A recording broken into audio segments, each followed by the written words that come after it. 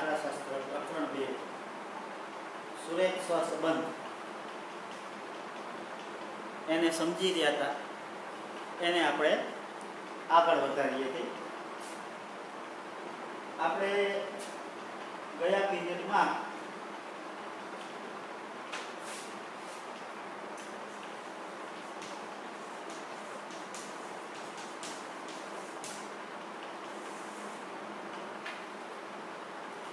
ગઈકાલના પીરિયડની અંદર આપણે વિકર્ણ આકૃતિની રીતે વિકર્ણ આકૃતિ કેવી રીતે દોરાય અને આપેલા બે ચલ વચ્ચેનો સંબંધ કેવા પ્રકારનો છે અને સંબંધની ઘનિષ્ઠતા કેટલી છે એની પ્રેક્ટિસ માટે એક દાખલો કર્યો હતો. અને સાથે સાથે વિકર્ણ આકૃતિની રીતના જે ગુણધર્મો છે, ગુણ અને મર્યાદાઓ, એને આપણે સમજાતા. ઝડપથી હું બોલી જાઉં છું. ગુણ વિકર્ણ આકૃતિની મદદથી બે ચલ વચ્ચેના સહસંબંધનો પ્રકાર અને જાણી શકાય છે. એ જાણવાની આ સરળ રીત છે. આમાં વિકર્ણ આકૃતિની રીતમાં કોઈ ગણતરી કરવાની આવતી નથી, એટલે ગાણિતિક જ્ઞાનની જરૂર નથી. બરાબર. એ ઉપરાંત વિકર્ણ આકૃતિની મદદથી બે ચલ વચ્ચેના સહસંબંધની ઘનિષ્ઠતા વિશે પણ ખ્યાલ મેળવી શકાય છે. બે ચલ વચ્ચે સુરેખ સંબંધ છે કે નહીં એ પણ જાણી શકાય છે. અને અંતિમ પ્રાપ્તાંકો ઉપરથી પણ સહસંબંધનું સ્વરૂપ અને ઘનિષ્ઠતા વિશે જાણી શકાય છે. તો એની મર્યાદા પણ એ હતી કે આ રીતથી બે ચલ વચ્ચેના સહસંબંધનું સ્વરૂપ એટલે પ્રકાર અને ઘનિષ્ઠતાની જાણકારી મેળવી શકાય છે. પણ ઘનિષ્ઠતાનું સંખ્યાત્મક માપ, ઘનિષ્ઠતા કેટલી છે સંખ્યામાં દર્શાવવી હોય તો એ કરી શકાતું નથી.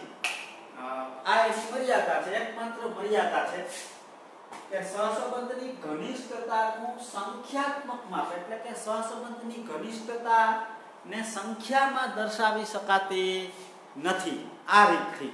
બરાબર. હવે આ મર્યાદા છે તો આ મર્યાદાને કેવી રીતે દૂર કરી શકાય? કોઈ રસ્તો તો હોય ને. આંકડાશાસ્ત્ર અને ગણિત એવા સાયન્સના વિષયો છે કે જેમાં કોઈ પણ રીતની મર્યાદા હોય તો એ મર્યાદાને દૂર કરવા માટે બીજી રીત આવતી હોય. તો અહીંયા પણ આ મર્યાદાને દૂર કરવા માટે બીજી રીત આપવામાં આવી છે, જેને કાર્લ પિયર્સનની ગુણન પ્રઘાતની રીત તરીકે ઓળખવામાં આવે છે.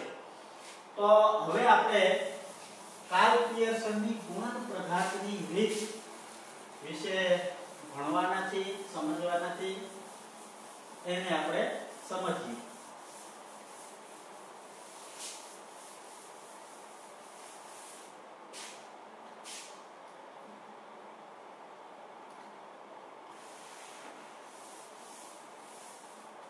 ધોરણ 12 આંકડાશાસ્ત્ર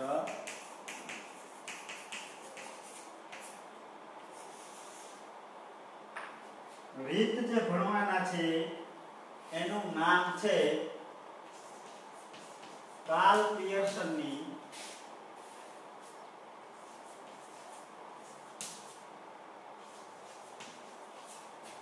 ગુણન પ્રઘાતની રીત. કાર્લ પિયર્સનની ગુણન પ્રઘાતની રીત.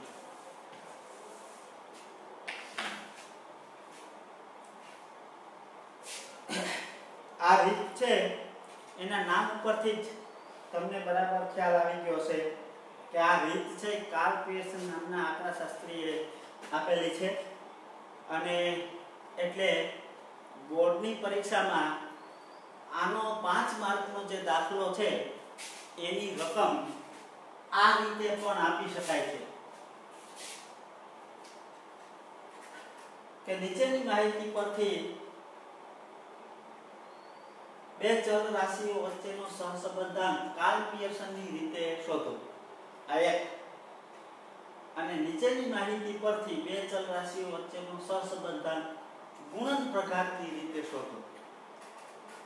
આખું નામ ન આપ્યું રકમનું, આમ આપ્યું કાલ ક્રિએશનની રીતે શોધો તો એ જ થયું, અને ગુણન પ્રકારની રીતે શોધો તો પણ એ જ થયું.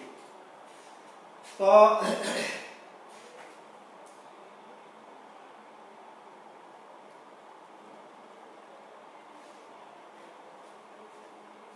આને આપણે સમજીએ તો સૌથી પહેલા બે ચલ રાશિઓ વચ્ચેના સહસંબંધાંકની ઘનિષ્ઠતા દર્શાવતું સંખ્યાત્મક માપ એને આપણે સહસંબંધાંક કહીએ છીએ. અગાઉ મેં વ્યાખ્યા લખાવી છે સહસંબંધાંકની. જુઓ, સહસંબંધાંક કોને કહેવાય?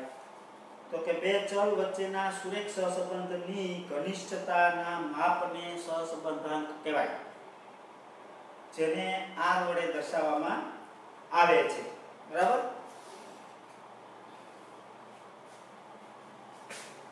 તો એની વ્યાખ્યા ફરીથી લખવી હોય તો સહસંબંધાંક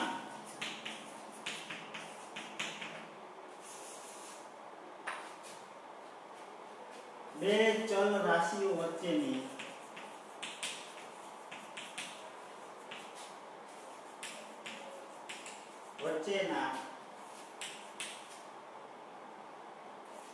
સહસંબંધની ઘનિષ્ઠતા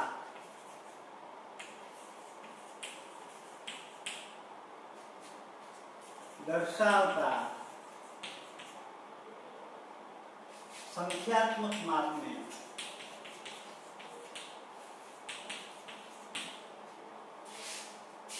સહસંબંધાંક કહે છે.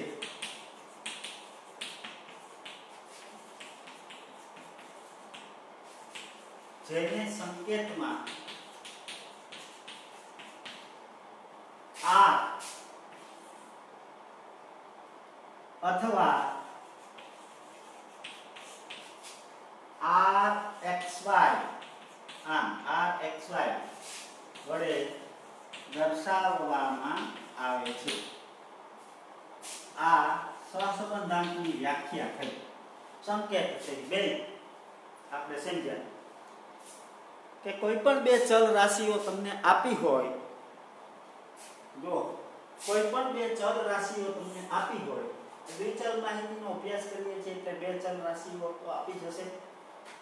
એમની વચ્ચે જે સહસંબંધ હોય એ સહસંબંધ કેવો છે? સહસંબંધ કેવો છે?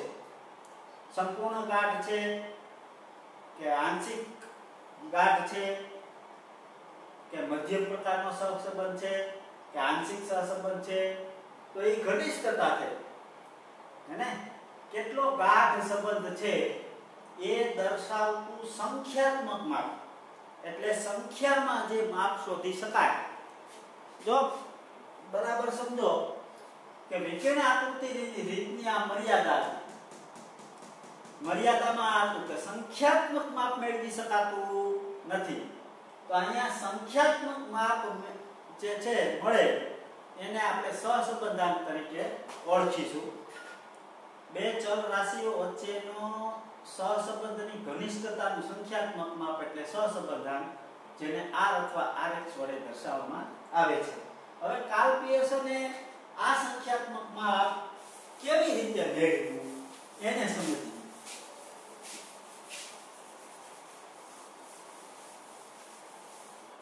તો ધારો કે બે ચલ x અને y ની કિંમતોની n ક્રમયુક્ત જોડીઓ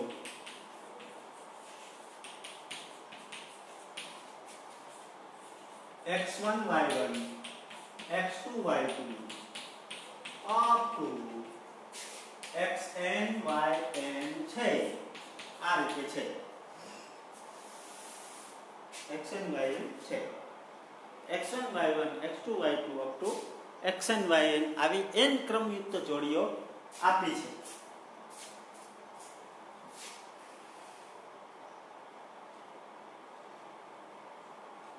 તો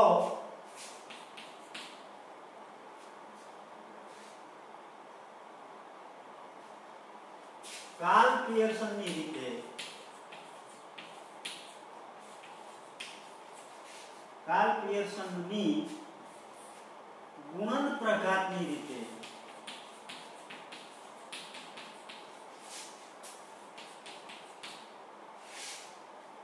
બે ચલ x અને y વચ્ચેનો સહસંબંધાંક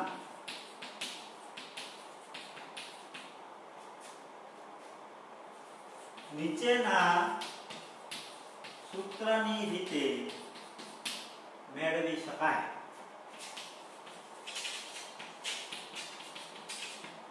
આમાં તો આ તો સમજવા જેવું છે જ નહીં. કાર્લ પિયર્સનની ગુણન પ્રઘાતની રીતે બે ચલ રાશિ વચ્ચેનો સહસંબંધાંક નીચેના સૂત્રની મદદથી મેળવી શકાય. હવે હું તમને સૂત્ર આપું છું, બરાબર? સહસંબંધાંક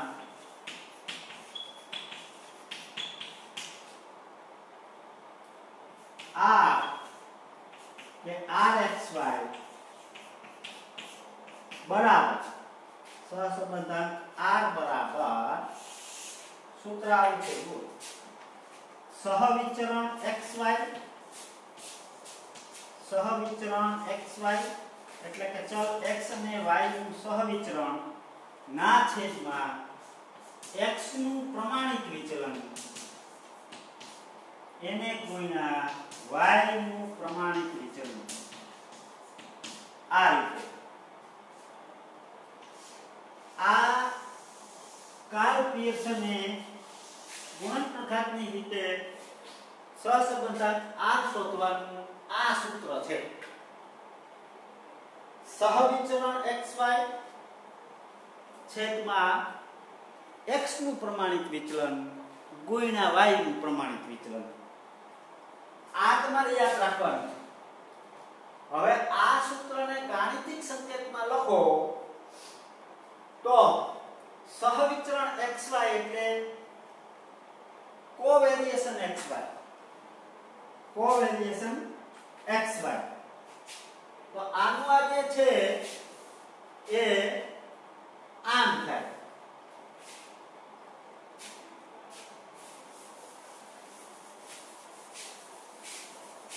ઉપર લખું છું, આખે ઉપર લખું છું ફરીથી. સહસંબંધાંક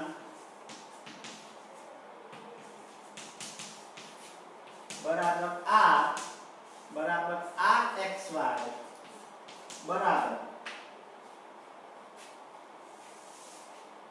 સહવિચરણ xy ના છેદમાં x નું પ્રમાણિત વિચલન ગુણ્યા y નું પ્રમાણિત વિચલન. આ સૂત્ર થયું. એને જો ગાણિતિક સંકેતમાં લખો તો સહવિચરણને કહેવાય કોવેરિએશન કોવેરિએશન ઓફ xy ના છેદમાં x નું પ્રમાણિત વિચલન એટલે sx આપણે અત્યારના ધોરણમાં શીખી ગયા છીએ. sx into y નું પ્રમાણિત વિચલન એટલે sy. તો આ કાર્લ પિયર્સનનું મુખ્ય સૂત્ર થઈ ગયું.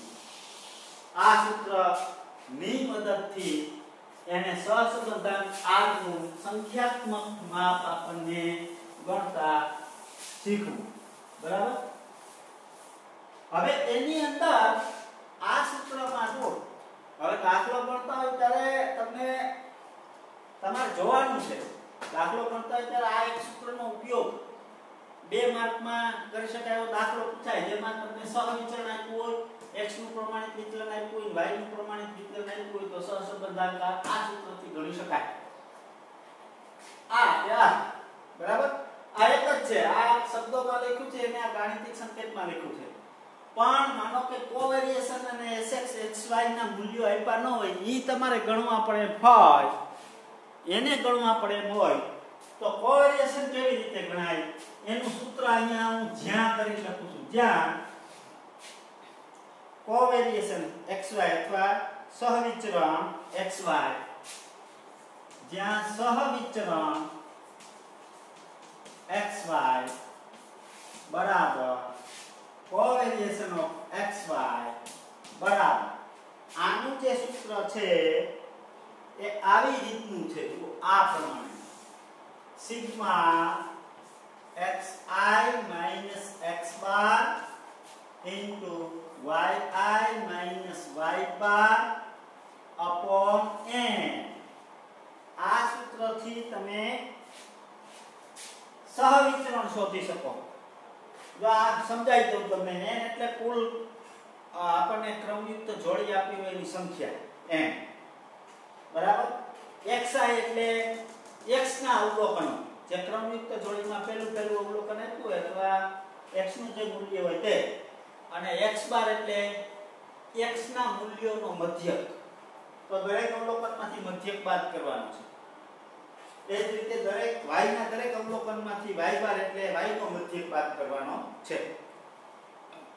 અને એને ભાગ્યા આ કર્યા પછી જો દરેક x ના દરેક અવલોકનમાંથી x નો મધ્યક બાદ કરવાનો, y ના દરેક અવલોકનમાંથી y નો મધ્યક બાદ કરવાનો. આ બે અલગ અલગ કોલમ થાય. પછી બેનો ગુણાકાર કરવાનો, અને ગુણાકાર કર્યા પછી નીચે સરવાળો કરવાનો.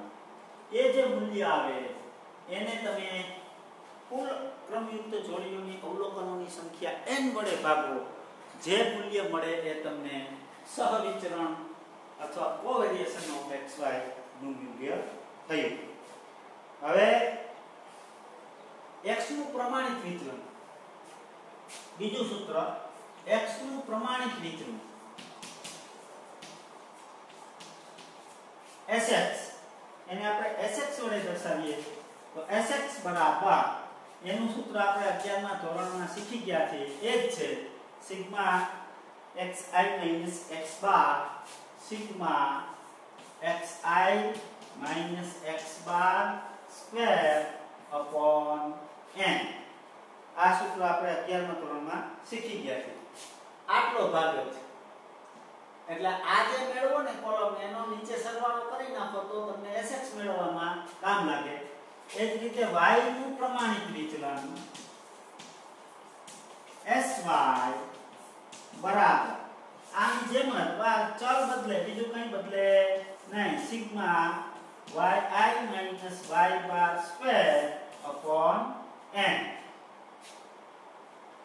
આ સૂત્ર આપણે 11મા ધોરણમાં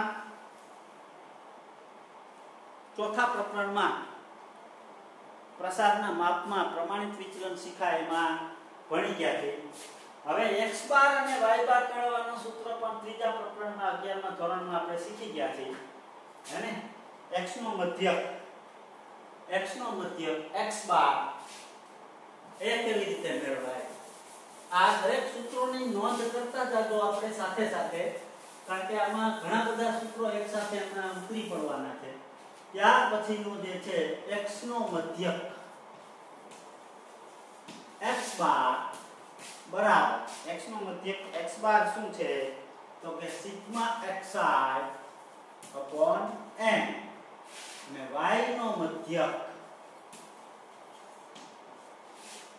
બરાબર y બાર બરાબર સિગ્મા yi upon n. જે આપણે 11મા ધોરણમાં મધ્યકના દાખલાઓ ગણ્યા ત્યારે સમજ્યા છે. બરાબર. હવે આ બધા મૂલ્યો મૂકીને જો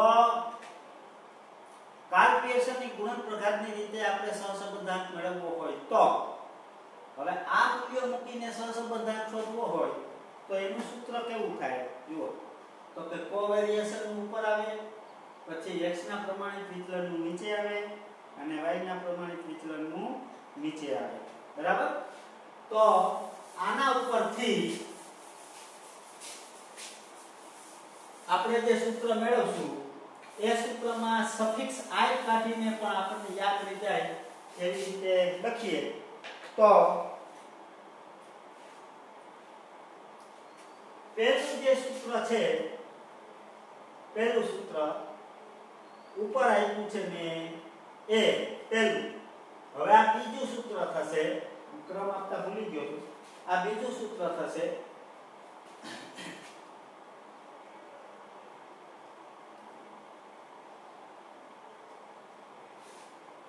બીજું સૂત્ર તો કે સહસંબંધાંક R બરાબર સહસંબંધાંક R બરાબર સૂત્ર કેવી રીતના થશે જુઓ, સિગ્મા x - x બાર into y - y બાર upon વર્ગમૂળની અંદર સિગ્મા x - x બાર સ્ક્વેર into વર્ગમૂળની અંદર સિગ્મા y - y બાર સ્ક્વેર. આ જે સૂત્ર છે દાખલાઓ ગણવામાં ઉપયોગમાં આવવાનું છે. ખાસ કરીને 5 માર્કના દાખલા માટે છે આ સૂત્ર. 5 માર્કનો દાખલો તમારે ગણવો હશે તો તમારે આ સૂત્રનો ઉપયોગ કરવો પડશે. બરાબર?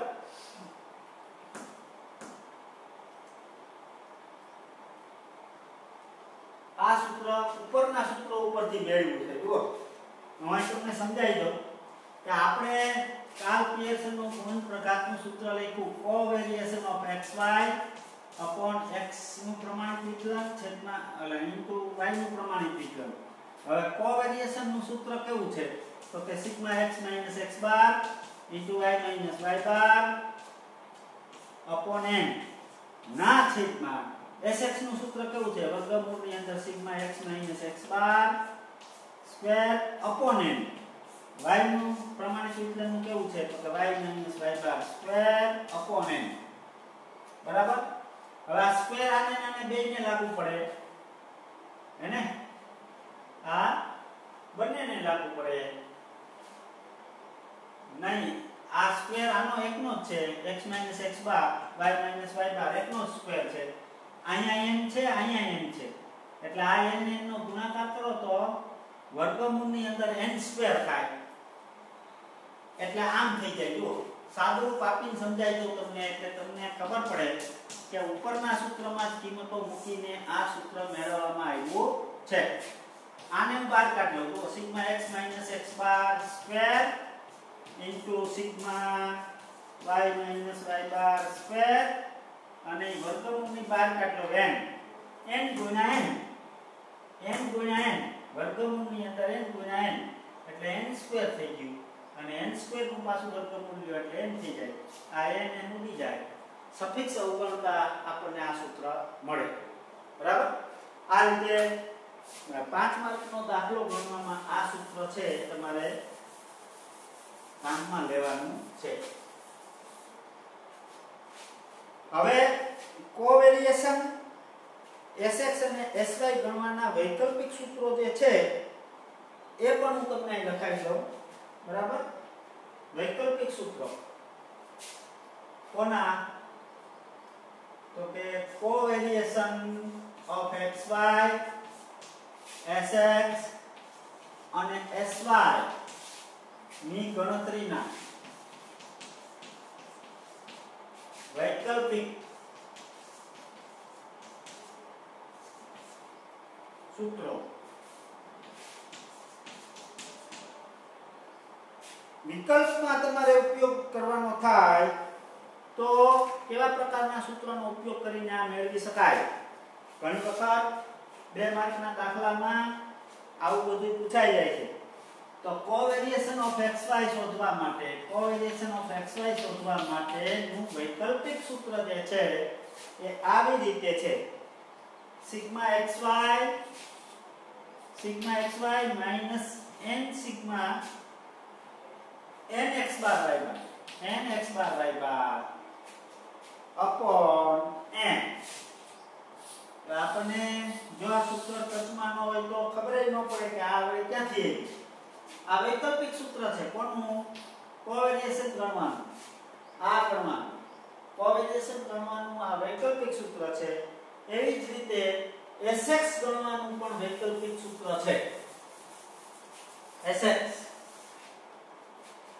Sx બરાબર જે આપણે 11મા ધોરણમાં સમજી ગયા છીએ વર્ગમૂળની અંદર સિગ્મા x² upon n વર્ગમૂળની અંદર sigma x² upon n minus x બાર સ્ક્વેર આ સૂત્ર 11મા ધોરણમાં આવતું હતું અને બીજું sy માટેનું સૂત્ર છે વર્ગમૂળની અંદર sigma y² upon n minus y બાર સ્ક્વેર આ બે સૂત્રો જે છે એ વૈકલ્પિક સૂત્રો છે.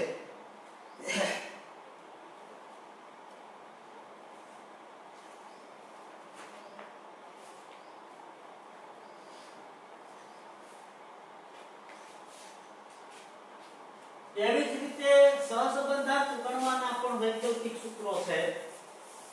સહસંબંધાંક ગણવાના વૈકલ્પિક સૂત્રો છે એને પણ આપણે લખીને યાદ કરી લઈએ. સહસંબંધાંક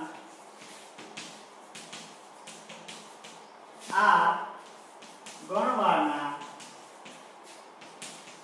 વૈકલ્પિક સૂત્રો. તો સહસંબંધાંક ગણવાના જે વૈકલ્પિક સૂત્રો છે એના દાખલાઓ પણ 2 માર્કમાં પૂછી શકાય એવા છે. તો 2 માર્કના દાખલાની રકમમાં શું આપ્યું ત્યારે કયા સૂત્રનો ઉપયોગ કરવો એને આપણે નોંધતા જઈએ અને સૂત્ર સમજતા જઈએ. સૂત્રો તારવવાની જરૂરિયાત નથી. આપણે સૂત્રો યાદ રાખીને એનો ઉપયોગ એપ્લિકેશન શીખવાની છે. જો પહેલું કે તમને આવા મૂલ્યો આપ્યા હોય જો જ્યારે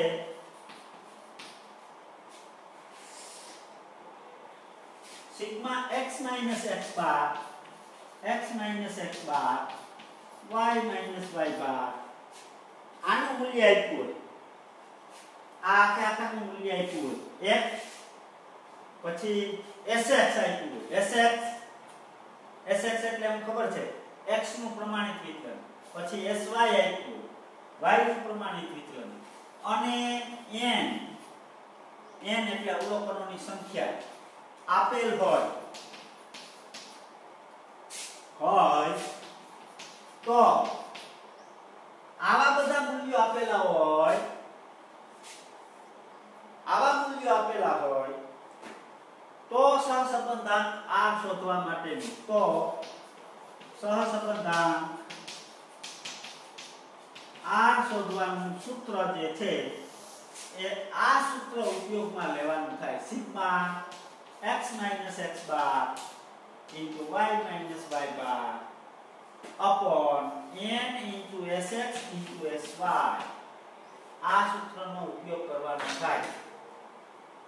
જો ડાયરેક્ટ તમને આવા મૂલ્યો આપ્યા હોય ને ત્યારે એટલે આ વાંચવાનું છે.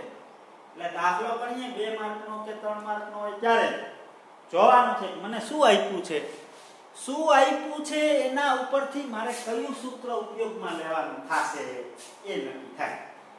એટલે મેં અહીંયા તમને નોંધ ઉપર એ લખાવી છે કે આ મૂલ્ય n આ મૂલ્ય આપ્યા હોય તો તમારે આ સૂત્રની મદદથી સહસંબંધાંક શોધવાનો છે. હવે આ દાખલાઓ છે 2 માર્કમાં પૂછી શકાય એવા છે. હવે બીજું સૂત્ર એક વૈકલ્પિક સૂત્ર એને આપણે જોઈએ. બીજું સૂત્ર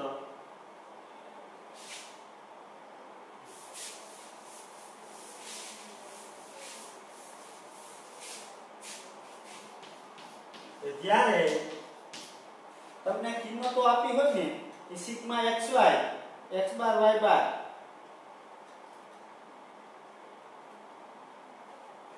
જ્યારે તમને સિગ્મા xy આપ્યું હોય પછી x બાર આપ્યો હોય પછી y બાર આપ્યો હોય sx આપ્યું હોય sy આપ્યું હોય અને n આપ્યું હોય આપેલ હોય આ બધા મૂલ્યો તમને તૈયાર આપ્યા હોય આ બધા બધા મૂલ્યો તૈયાર આપ્યા હોય તો કેટલા બધા મૂલ્યો છે એ 2 માર્કના દાખલામાં આપી શકાય. સિગ્મા xy એટલે ચલ x ને y ના ગુણાકારનો સરવાળો, x નો મધ્યક, y નો મધ્યક, x નું પ્રમાણિત વિતરણ, y નું પ્રમાણિત વિતરણ અને કુલ અવલોકનોની સંખ્યા જ્યારે આપણને આપી હોય ત્યારે સહસંબંધાંક શોધવાનું સૂત્ર r બરાબર આ ઉપયોગમાં લેવાનું થાય sigma xy minus nx bar into y bar nx bar into y bar upon n into sx into sy આ સૂત્રનો ઉપયોગ કરવાનો થાય. તો આના વૈકલ્પિક સૂત્રો છે બરાબર, આના વૈકલ્પિક સૂત્રો છે. હવે મેં તમને જે બીજું સૂત્ર લખાયું, બીજું 2 નંબરનું, ત્યાં મેં આનો નંબર નથી આપ્યા જો કે આ છે એ 3 નંબરનું સૂત્ર છે, આ છે એ 4 નંબરનું સૂત્ર છે. પહેલા 1 નંબરનું r બરાબર સહવિચરણ xy upon x નું પ્રમાણિત વિતરણ into y નું પ્રમાણિત વિતરણ 1 નંબરનું, પછી 2 નંબરનું આપ્યું, પછી આ 3 નંબરનું આપ્યું, પછી આ 4 નંબરનું આપ્યું. તો આ 4 સૂત્રોની મદદથી સહસંબંધાંક મેળવી શકાય. હજી સૂત્રો આવશે, હજી આપણે નવા સૂત્રો છે એને સમજવાના છે, એને શીખવાના છે અને ત્યાર પછી આગળ ઉપર એવા પ્રકારના દાખલાઓ છે એ ગણવામાં આગળ જવાનું છે. એટલે હજુ